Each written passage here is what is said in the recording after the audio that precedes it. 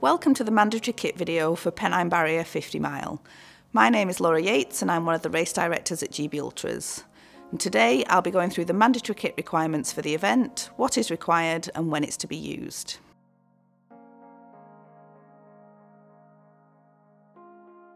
We have separated the mandatory kit into items that can be used throughout the race and items that are to be used only in an emergency. Items that may be used throughout the race. First of all, you will need a race vest to carry your kit throughout the race.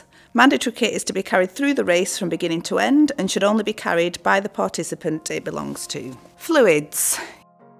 You are required to have the capability to carry at least 1 litre of water throughout the event. This can be in bottles or in a bladder. Race tracker. On race day morning, you'll be given your race tracker for the event. This will already be switched on when you collect it. The tracker must be fastened to the shoulder of your race vest using the Velcro fastening. In order for the tracker to work correctly, it needs to have direct line of sight with the sky.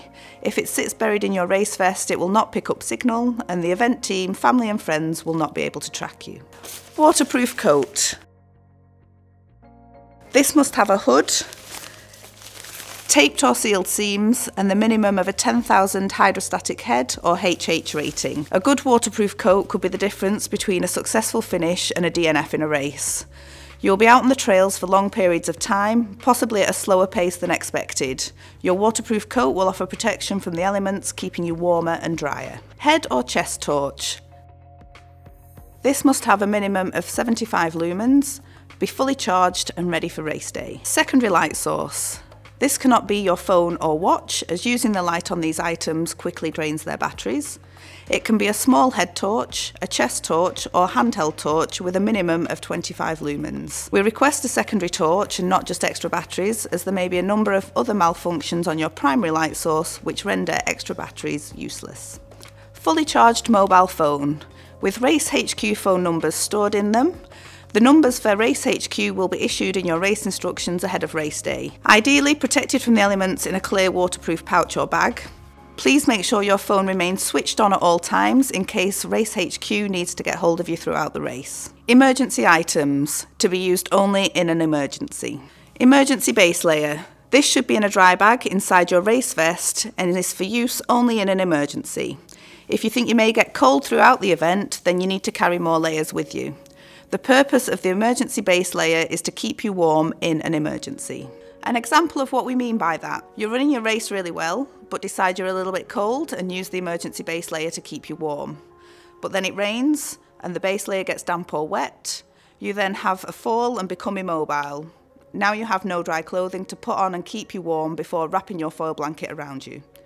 Your body temperature will drop rapidly and you'll soon find yourself extremely cold. Please make sure you have this layer for any emergencies that may occur. Whistle. Most race vests have a whistle attached, however they do not create a great deal of noise, especially against a strong wind. A full-size whistle is a better option and will help you attract attention much better in an emergency situation. Emergency blanket. Either a foil blanket or a bivy bag. I highly recommend the bivy bag option. They cost not much more than a foil blanket, take up a similar space in your pack and are more effective in keeping you warm in an emergency situation. Emergency rations. These must be a minimum of 500 calories. These are only to be used should you find yourself in an emergency situation. If you're wanting to eat on the go, you will need to carry additional nutrition with you. This is the minimum amount of kit that GB Ultras requires you to carry throughout the event. You are more than welcome to carry additional items throughout the race. Additional kit items could be a first aid kit or blister kit.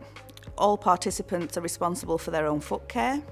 Electrolytes, sun protection, waterproof trousers, hat, gloves or emergency rations.